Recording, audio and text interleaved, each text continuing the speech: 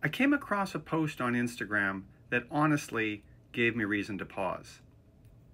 This post has garnered hundreds of thousands of likes and views and was entitled, "A baby was born already pregnant with her own twin growing inside her abdomen." Not only is this incredible, and as you can see, that belly of this baby looks quite large, but how did I not hear about this?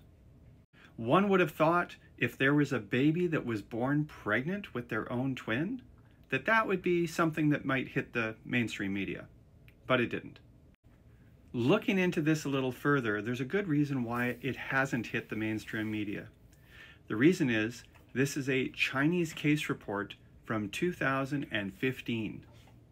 Now, I'm well aware that when you're searching for content, it can't always be easy to find current stuff, so it's okay to go back in the past, but with the way this is blowing up on social media, you would think that this is a current news story, but again, it's not.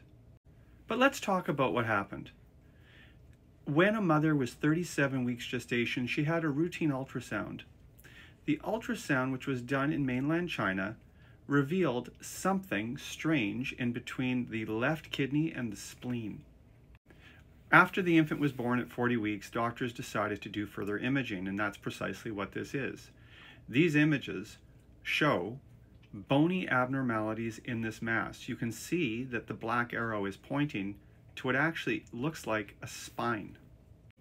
What's really interesting about this case is that although this is blowing up on social media as a case of a twin that was found inside another baby, there were actually two sets of spines in this particular pregnancy within the twin that was born.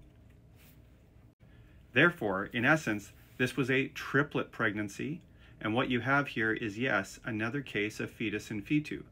What's unusual, though, is that the fetuses in this case were within the retroperitoneal space in between the kidney and the spleen, and in fact, there were two 10-week fetuses that had stopped growth. This is the specimen that was taken out at day 14.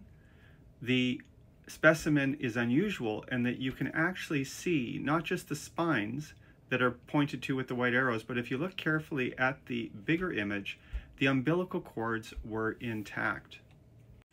As with all of these stories, you'll be happy to know what the outcome was. Surgery, as I mentioned, was done at 14. They were able to remove the entire fetus-in-fetu, and I'm happy to tell you this baby went home post-operative day 22.